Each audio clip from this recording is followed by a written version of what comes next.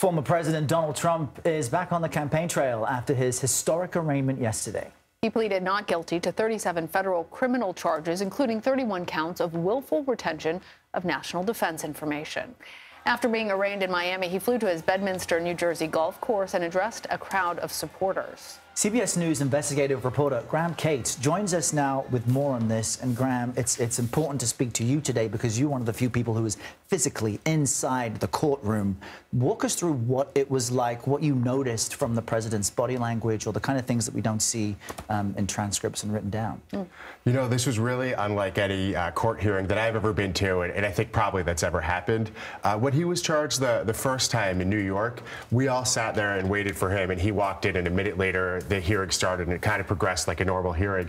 But there was this, I was just talking to one of the few members of the general public who attended, and I've interviewed a few of them, and they all talked about how outside the courthouse, it was this kind of raucous rally, but inside this courtroom, when we walked in, former President Trump was already sitting there, and it was about 20 minutes before the hearing began. So about 40 people get into the hearing, and Trump is in the room, and it's completely quiet the entire time. There's a few whispers here and there, but you're sitting in a room with former President Donald Trump, and no one, not even he, is talking for 20 minutes waiting for the judge to come. And then, I mean, there's no doubt that he was taking this very seriously. You know, he was paying attention. He was kind of leaning forward throughout much of it. But one person who was there, a lawyer who kind of just likes to check out the big cases in town and managed to get into the room, said, you know, at one point I had to remind myself, I'm sitting here watching the former president of the United States who's being charged with these incredible crimes. And he said, you know, this was really surreal. I've been watching cases for decades. He said he attended one of the Watergate burglar trials. And he said, I just had to remind myself, this was so surreal, what I'm witnessing right now. Wow. Graham, as we mentioned, President Trump, or former President Trump, is already talking to his supporters. A situation like this would have killed another candidate. He manages to always seem to try and turn it to his advantage. Did he seem at all fazed by his arraignment? This was the second time where we're used to this public image of Donald Trump where he's kind of, he's loud, he says what he thinks constantly, but in these court hearings, he is absolutely quiet unless he's addressed. He turned around and he looked at some reporters as he was leaving, but he didn't say a word. He just looked very, very serious.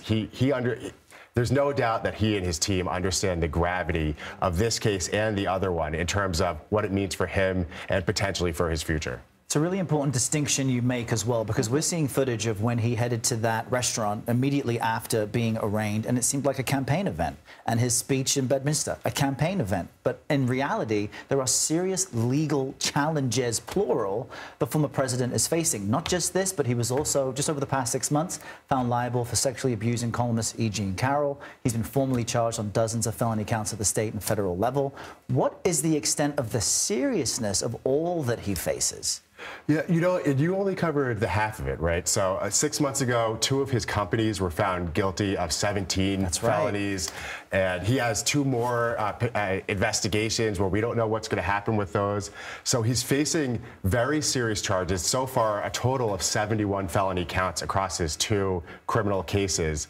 And we have no idea how this is going to play out. If he's found not guilty, how it affects his reputation anyway. If he's found guilty, what do you do in terms of sentencing when it's a former president? These are all issues that we really have never played out in American history, and we don't know how they're going to kind of unfold before us over the next year or so. I guess in the worst case, it would be prison time, but in the best case scenario, he's found not guilty of these incidents, can continue to run for president, and perhaps continue behavior he's been alleged to commit already. Yeah, I mean, but we're still talking about multiple trials along the way. I mean, it's really something else. Well, Graham Cates, great to have you here after such a historic moment for the country. Appreciate it. Thank you.